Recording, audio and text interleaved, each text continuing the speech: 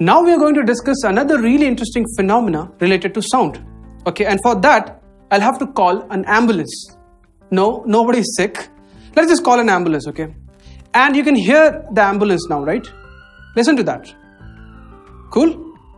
And if this ambulance starts moving past me, did you hear that? Something just changed. Was it the loudness? Or let's hear it once again, no? That's when it is stationary. Something crazy is happening. What is that? So I was the listener. The ambulance was the source. And when we both were fixed, there was something. And when the ambulance started moving, when there was a relative motion, we hear something, right? Something different. Something has changed. Can you guess what it is? Now let's take the ambulance once again, okay, and see, or rather listen to what happens as it comes closer to the listener, which is you or me, right? What happened?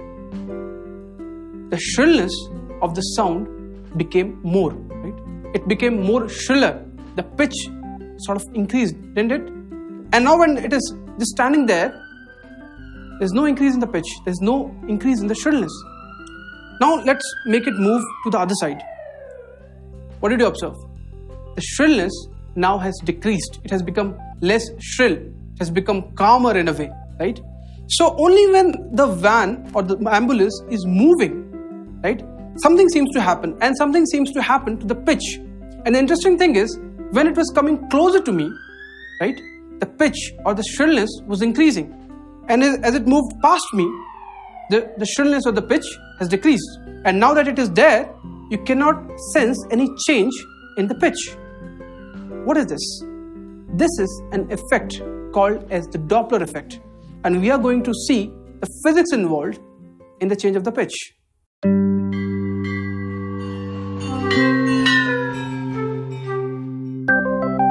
The frequency of sound seems to depend on the relative motion between the source and the observer. That's what we learned in the last example which we took, right? The example of the ambulance. Now let's take one more example to understand this in a little more detail.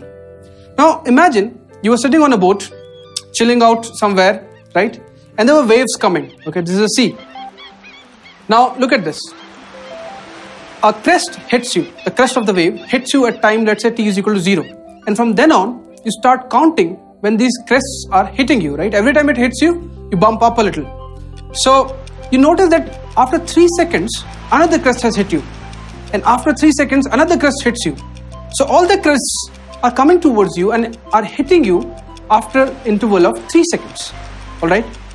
Now what you do is, you switch on the engine of your boat and you start moving in the direction from where the crests were coming with some constant speed. This is physics, you have to have some assumptions. You're moving at a constant speed.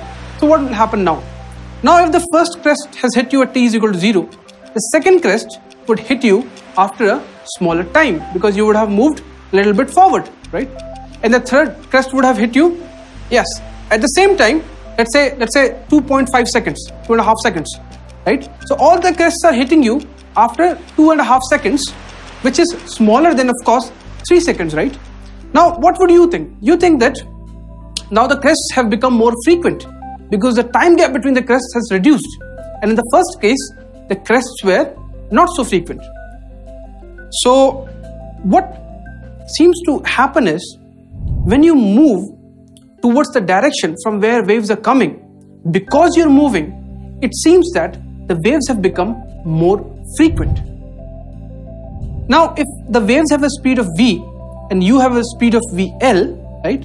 The speed which you would observe of the waves, that is the speed of the waves relative to you, would be v plus vl, where vl is your speed. This is clear. This is something we have already learned in relative velocity, right? Let's translate this example to the example of sound, where you have a source of sound there, right? It's a point source and it will give out spherical wavefronts, right? And you are there, you're the listener, okay? Now, if you were stationary and if you had a source of sound, this is what would happen. The waves would come out like that, right? These are all wavefronts, and we are showing the crest parts of all the wavefronts. So these are all crests moving towards you. So yeah, one of the crests hits you, then another crest hits you, and the rate at which these crests are hitting you is basically the frequency of the sound wave, right? Now what happens is that you start moving towards the source. So what you would observe is that the wavefronts are moving faster towards you because you are moving against them, right? So there's an increase in the velocity. Again, if I say that the waves have a velocity v and you have a velocity of vl, then the velocity of the wavefronts coming towards you as perceived by you would be v plus vl, right? We have to understand one thing. See, whenever you move, physics tells you that you don't know that you're moving. Of course, you will deny that because when you move, you know that you're moving, right? Because if you're moving inside a room, the room is not moving, so you know you're moving. But what physics says is, speaking completely theoretically, as in like if you go into space and you don't have any references. So when you move inside the room, you have references, the walls are the references because you know the walls don't move, the houses don't move. So if you see motion, if you sense motion, you must be moving. But what physics says is, and this is something you already know, that if you go into space, there's nothing. If you look at, let's say, a spacecraft or something, and when you, and if the, let's say the spacecraft is stationary and you're moving, you would perceive it as you are stationary and the spacecraft is moving. So when you go into a space like that, whatever you see, you would feel that everything else is moving except you. You wouldn't perceive your own motion, right? Right now, like I'm standing on Earth and I say that I'm stationary, right? But if a person who is in space would look at me, would say, of course you're not stationary because you're standing on Earth and Earth itself is moving. It is revolving, it is rotating, right? But I would perceive that I'm in rest because I can't sense the motion, all right? So this is something we have to take care of, that when that listener is moving or when you're moving, right? Theoretically and technically and in terms of physics, if we talk, you wouldn't know that you're moving. So what would you know? You would know that when you were not moving, those waves like that were coming to you at some speed. And now when you start moving, you have, according to you, you are not moving. Those waves are moving towards you, yes, faster, okay? Because of which what will happen, the frequency of the wave which you would judge would become what? Frequency is nothing but speed by wavelength, right? So what will this become? F dash, the new frequency which you are observing while you are moving, will become v plus vl. This is the observed speed divided by the wavelength of the wave, right? Which is lambda. And this lambda is something which is not changing. This is something you calculated even when you were not moving, right? So lambda according to you was equal to v divided by the old frequency, f. And now the new frequency becomes v plus vl divided by lambda, which is v by f. So f goes on the top. So you get v plus vl divided by v into f. This is the frequency which you observe. This is the frequency. This is, of course, this frequency is increased because you have added something on the numerator, right?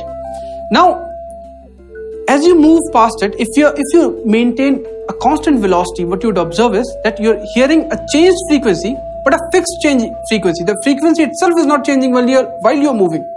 Because you're moving, you have a changed frequency, but while you're moving, the frequency again doesn't change. Okay?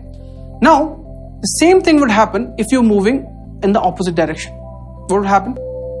Now, instead of observing that the wavefronts are coming to you faster and faster, you'd feel that the wavefronts are coming to you slower, right? So the observed velocity would be v minus vl. And again, you will do the same mathematics. And now you'd say that the observed frequency would be v minus vl divided by v. Okay? This is Doppler effect. The source is stationary and you are stationary. You're observing some frequency.